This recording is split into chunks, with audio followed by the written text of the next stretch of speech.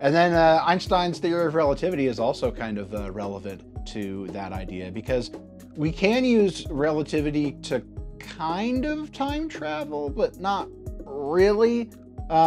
Basically, like, there's this idea, there's a thought experiment called the twin paradox. And it's the idea that, like, you have one twin that stays on Earth, another hops in a rocket that's moving close to the speed of light, and it makes this trip out to the outer reaches of the solar system and then comes back. And when the astronaut twin comes back, they're still pretty young. But for the twin that stayed on Earth, it's been like 30 or 40 years. And this is due to this concept called time dilation in the theory of relativity.